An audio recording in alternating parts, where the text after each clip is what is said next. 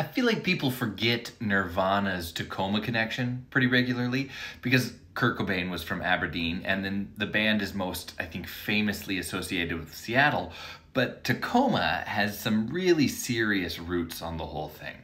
Not only did Nirvana perform for the first time ever as Nirvana here in Tacoma after trying out a few other band names like Pencap Chew, which is particularly one of my favorites, and Bliss, but they also rented this converted barn in 1991, and that's where they recorded and wrote the demo for Nevermind.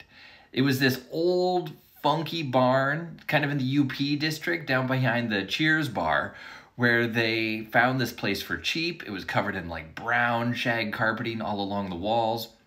And there's so little documentation I've been able to find of the barn itself in pictures, but there's a ton of written history about the fact that they got there, and it was one of the first places that the band started using recording equipment, because they would have jam sessions and they'd get all this really good music and then they would forget it. So it was the first place where they're like, oh shoot, we should probably be recording this.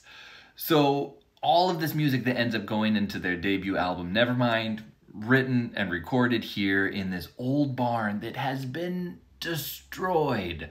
One of the most important parts of Nirvana's history and legacy, erased forever. Thanks so much. But there is some interesting footage. You can find this guy called The Observer online who went through and actually found pieces of the old barn after it had been demolished and saved them.